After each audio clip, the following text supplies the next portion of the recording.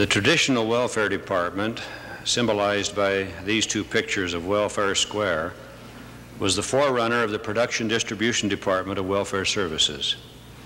As in the past, efforts today in welfare production distribution are directed toward assisting priesthood officers and Relief Society leaders and the members of this worldwide church to fulfill the sacred obligation to care for the poor, the needy, the distressed, and those among us who are unable to care for themselves because of handicap or other reasons such as age. On the screen are samples of some of the 220 products that are produced and distributed to aid the poor and the needy of the kingdom. These products, which bear the Deseret brand label, are commodities that money cannot buy, because they are only to be obtained for the poor and the needy by a bishop's order. Now, to establish a perspective, I'd like to begin by reviewing the mission of the Welfare Production Distribution Department and how it relates to total welfare services. Its mission is to foster the economic self-sufficiency of the saints, thereby helping to erase poverty and need from among the Latter-day Saint families. This will contribute to developing a Zion society like that of Enoch. Quoting from Moses, we read, "And the Lord called his people Zion, because they were of one heart and one mind, and dwelt in righteousness, and there was no poor among them." To foster this economic self-sufficiency of the Latter-day Saint families, fathers and mothers, priesthood and Relief Society leaders are encouraged first to focus on family preparedness, an important part of which is home production, canning, garden, sewing, making of household items, and also upon home storage, on the need for saints to have a year's supply of food, clothing, and where possible, fuel. All this is accomplished as fathers, mothers, and children respond to priesthood direction and prepare for the eventualities that lie ahead. Fathers receive instruction through their priesthood quorums, mothers from their husbands, and through Relief Society's program for provident living. A second focus, one which is within the framework of the church preparedness as set forth by Bishop Brown, is that of ward preparedness, wherein ward priesthood and Relief Society leaders help care for those ward members who do not have adequate means.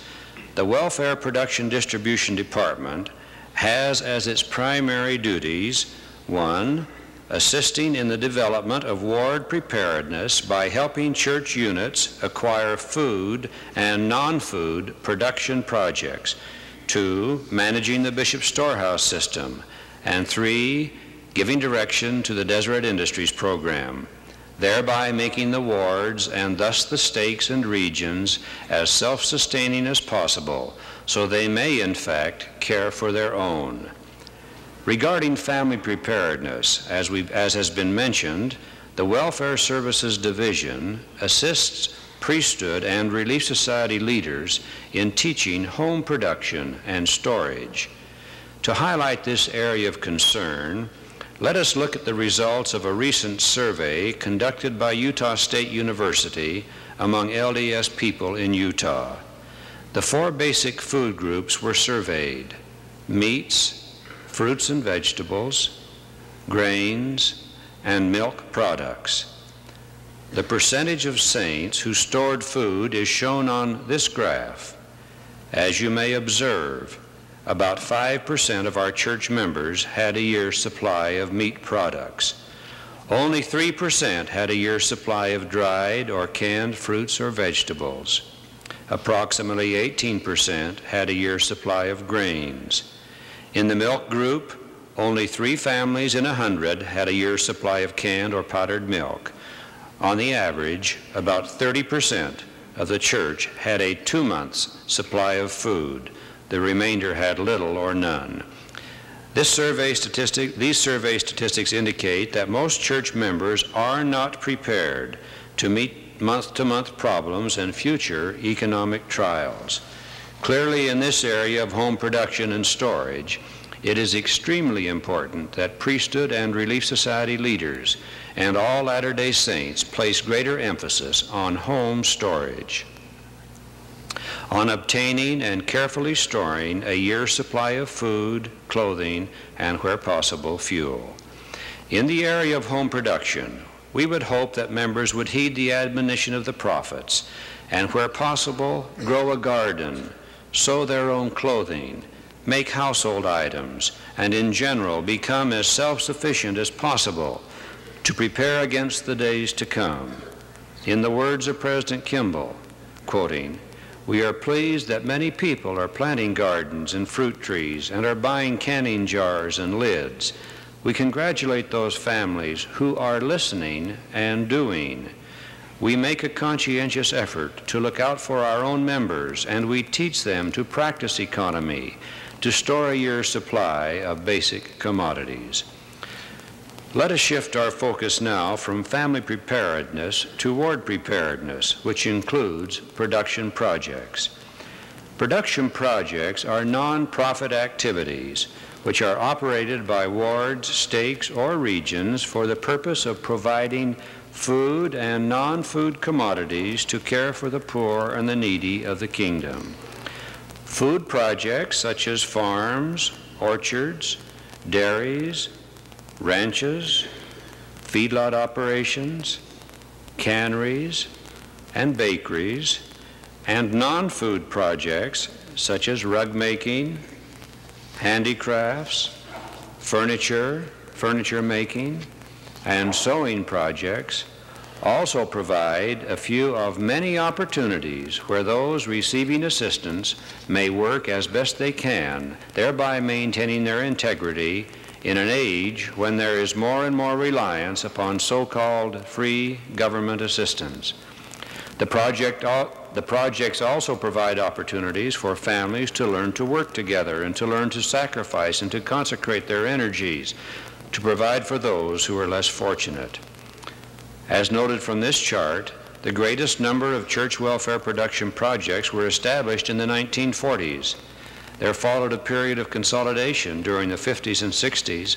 In recent years, priesthood leaders have become increasingly conscious of the need for every ward to be involved in welfare production projects. And so we have seen the number of church projects increase. Until today, we have 671 of them. Perhaps equally significant as the number of projects are the acres under cultivation. We now have 143,000 acres in production. We are following the Savior's counsel to provide food and for our poor and needy brothers and sisters.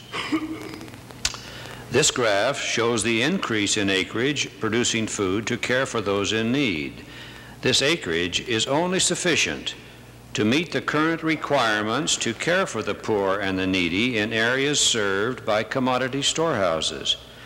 Under more difficult circumstances, at current levels of consumption, our food production projects will not be able to meet the needs of those who require assistance.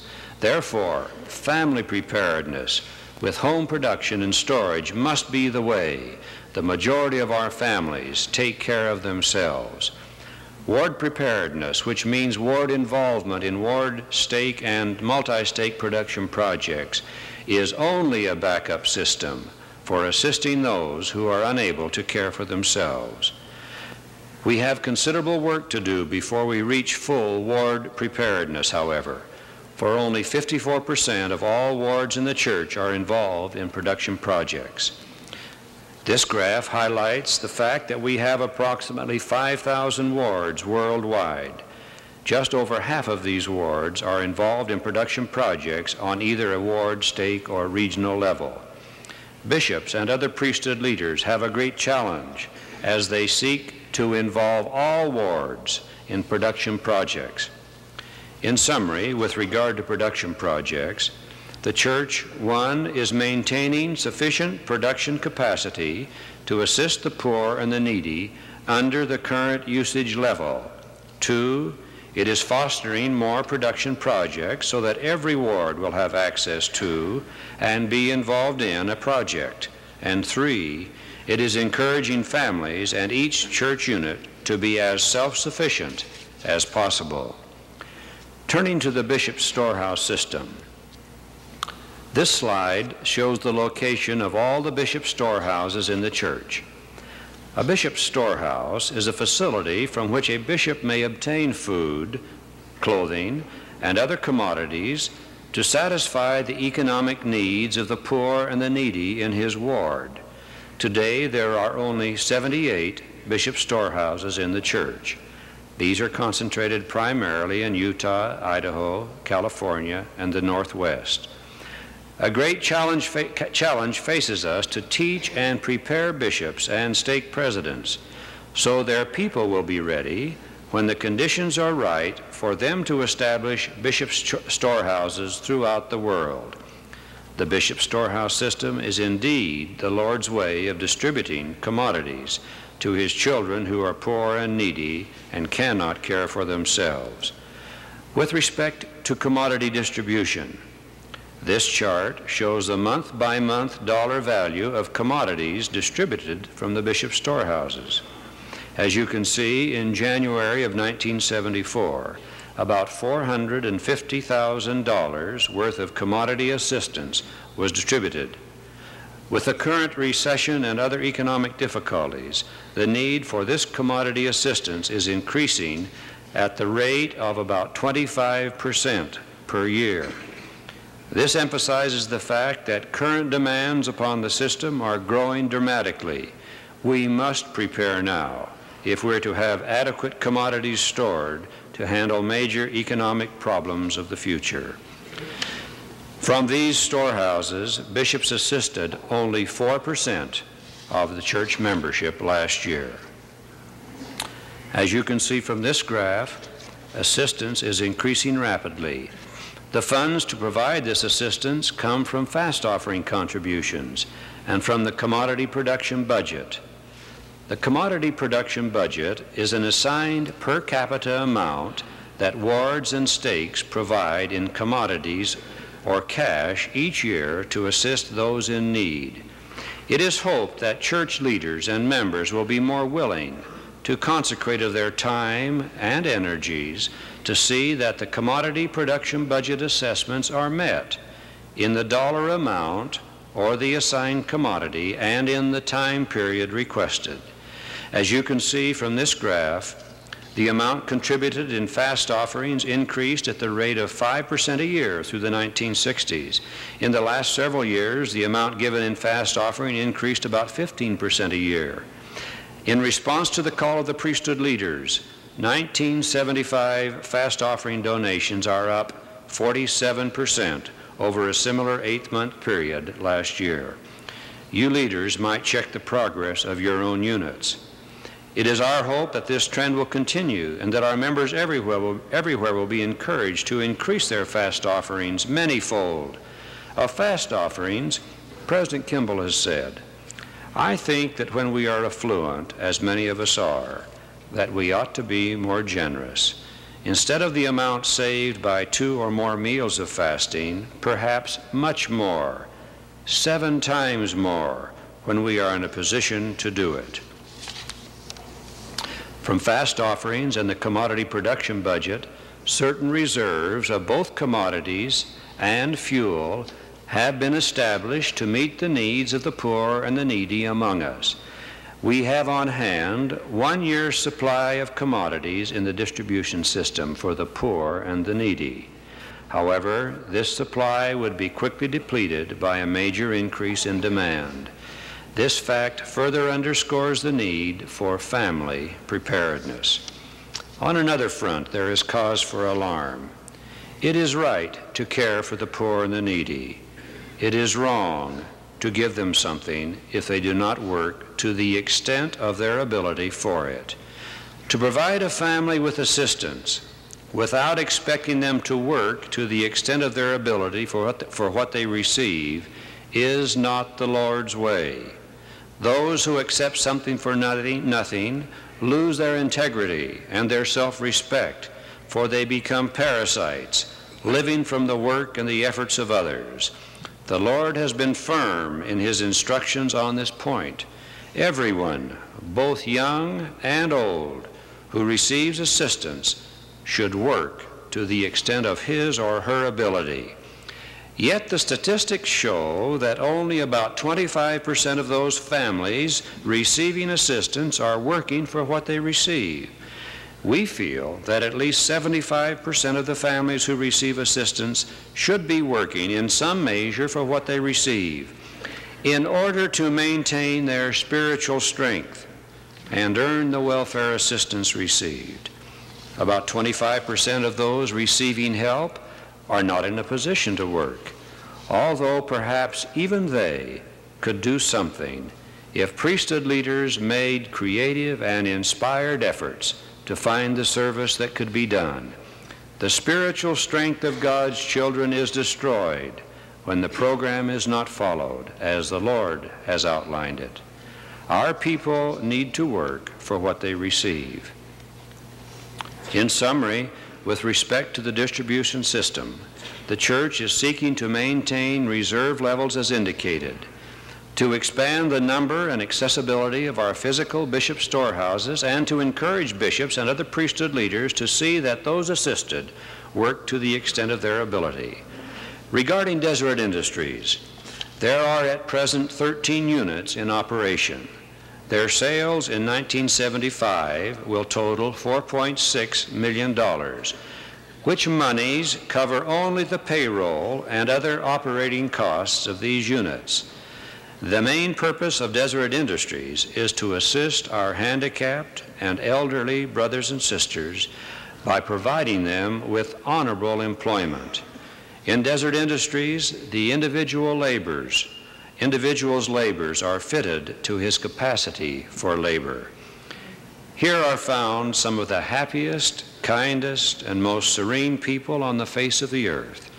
Because of Deseret Industries, these, our brothers and sisters, are working. They are producing, and they are not accepting something for nothing. The present plan of Deseret Industries calls for establishing more units where they are needed, and in them to develop programs that will teach skills and attitudes, and where possible enable these workers to obtain productive outside employment. Deseret Industries help people help themselves. All church members who can are encouraged to shop, to donate, to help the church in the Deseret Industries program accomplish its vital mission. We have reviewed the activities associated with the mission of the welfare production distribution in the areas of family preparedness and ward preparedness. All of the efforts of this department are designed to help us provide food and non-food commodity assistance to the poor and distressed, the elderly, the young, to all of our Father's children who are in need. We recognize that all areas of the church cannot become immediately involved in total welfare services. Bishop Featherstone will discuss certain fundamental steps and wards and stakes ought to take as they prepare to implement the full welfare services program.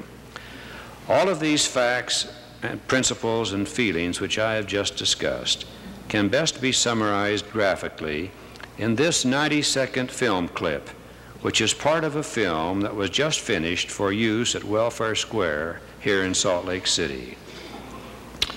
Brothers and sisters, I testify that though we do all else and do not care for the needs of our people, what doth it profit? May the Lord bless us to understand this core, this heart of the gospel of Jesus Christ. I pray in the name of Jesus Christ. Amen. Amen. In some